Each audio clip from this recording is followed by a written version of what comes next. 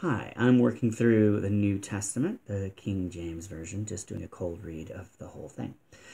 So I started today, and I'm up to Matthew chapter 4. Satan tempts Jesus. Then Jesus was led up by the Spirit into the wilderness to be tempted by the devil.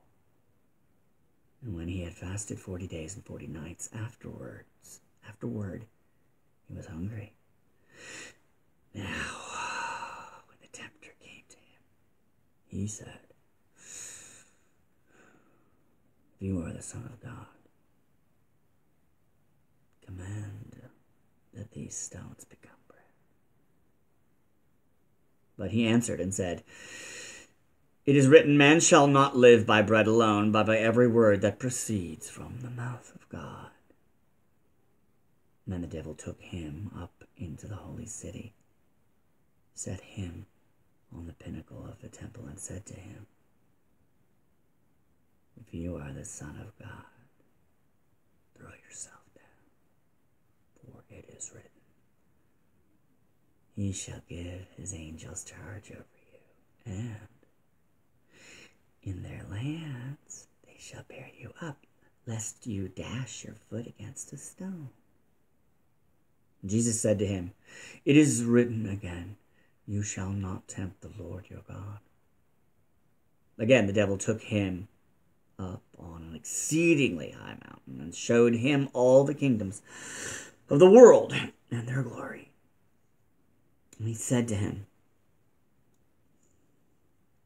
"All these things I will give you. You will fall down, and if I will give you, all these things I will give you, if you will fall down and worship me." Then Jesus said to him, "Away with you, Satan! For it is written, you shall worship the Lord your God, and him only you shall serve." And then the devil left him.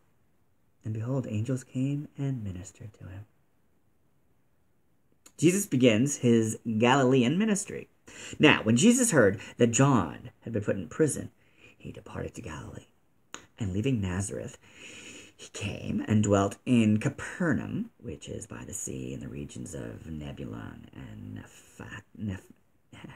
Naphtali, that it might be fulfilled, which was spoken by Isaiah the prophet, saying, "The land of Zebulun and the land of Naphtali by the way of the sea beyond the Jordan, Galilee of the Gentiles. The people who sit in darkness have seen a great light, and upon those who sat in the region and shadow of death, light has dawned."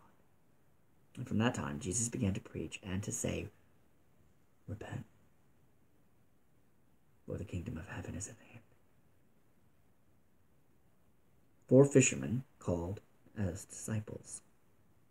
And Jesus, walking by the Sea of Galilee, saw 2 brothers, Simon, called Peter, and Andrew, his brother, casting a net into the sea. Simon, called Peter, and Andrew, his brother, casting a net into the sea, for they were fishermen. Then he said to them, "Follow me, and I will make you fishers of men." They immediately left their nests and followed him. Going on from there, he saw 2 other brothers, James, the son of Zebedee, and John, his brother, in the boats with Zebedee, their father, mending their nets. He called them, and immediately they left the boat and their father and followed him. Jesus heals a great multitude. And Jesus went about all Galilee, teaching in their synagogues, preaching in the gospel of the kingdom, and healing all kinds of sickness and all kinds of disease among the people. Then his fame went throughout all Syria, and they brought to him all sick people who were afflicted with various diseases and torments, and those who were demon-possessed, epileptics and paralytics, and he healed them.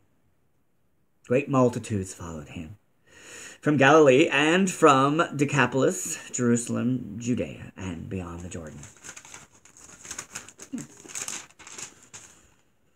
Yeah, we're going to stop there. And that's chapter 4.